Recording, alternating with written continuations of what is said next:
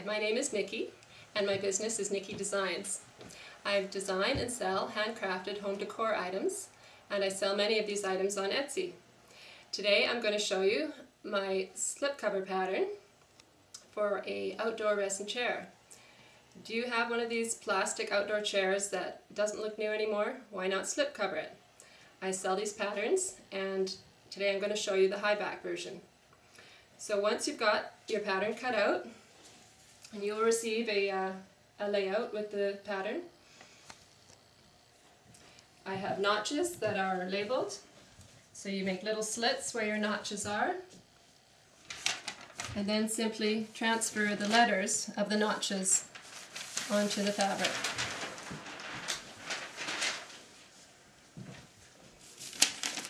So for example, this is number 1 and this is number 4. And just right close to the edge, the letter of the notch.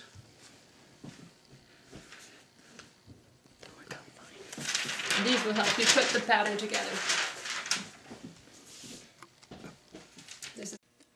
Okay, the first step in constructing the slipcover is to form the back.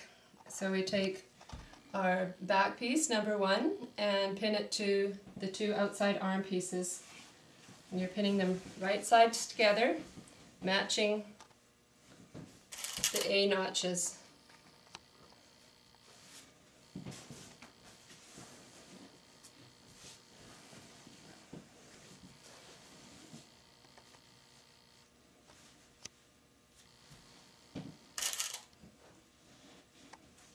So just put a few pins to secure.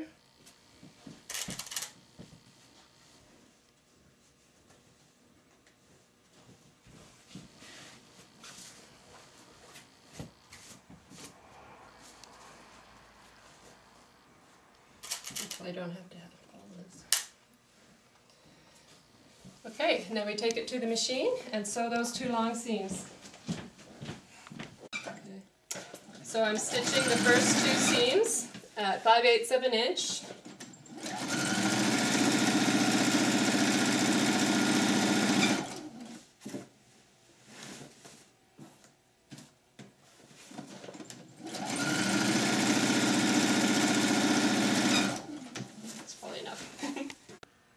So once you've sewn those 2 seams, it should look like this.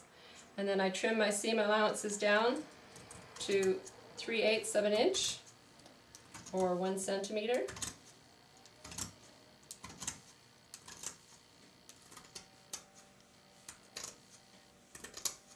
And then to finish off your seam allowances, if you don't have a serger, you can zigzag or use an overcast stitch on your machine, or you could use pinking shears.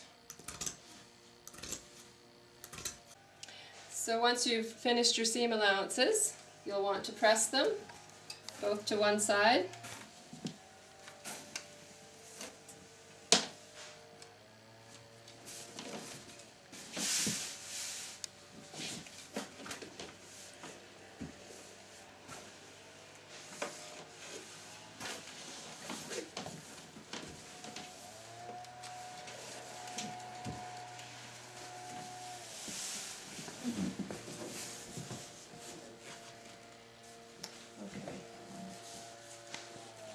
Okay, the next step is to pin the tucks in the inside, back, and arm piece. They are marked on the pattern like this with an arrow, and that's the direction that you're going to pin the tuck. So you just match your 2 notches and put a pin. And then we need to do it on the other side as well. And then I'm going to baste these notches in place.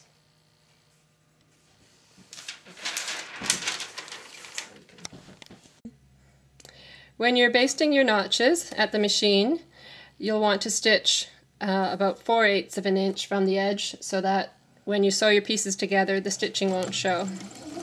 So we just stitch over the fold.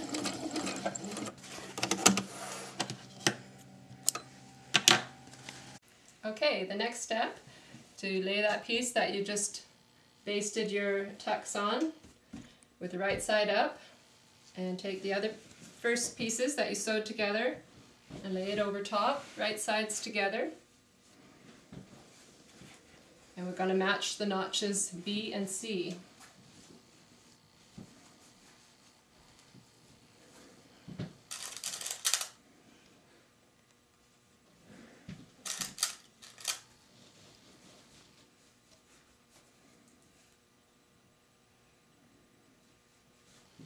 And then we will stitch starting 5/8 of an inch away from the edge around the top and down to the other side. Okay, that's probably good. So you start 5/8 of an inch in and back stitch from your piece that's underneath. Simply stitch. So once you've stitched those two pieces together, this is what it should look like, and I trim my seam allowances and finish them on the serger.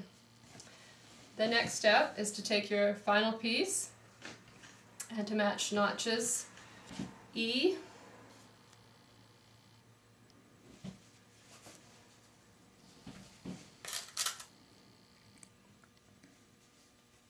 pinning your pieces right sides together.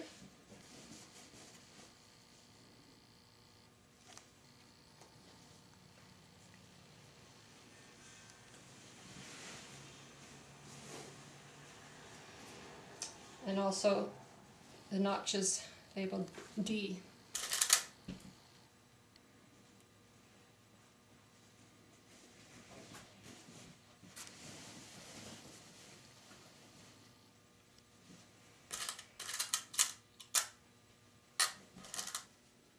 So now we sew where we've pinned the seat and front to the rest of the cover in a continuous loop.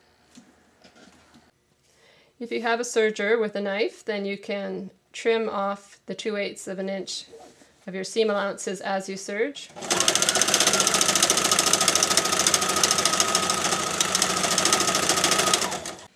Okay, you've sewn your last piece onto the slipcover, and this is how it should look. I trim my seam allowances and finish them off as well. So the very last step is the bottom hem. If you have your chair, at this point you could slip it on and pin it to the desired length, and then you take it to the ironing board and press it up, and then press it again so you have a nice double pressed hem allowance. And you'll take it to the machine and just top stitch your hem in place. That's it.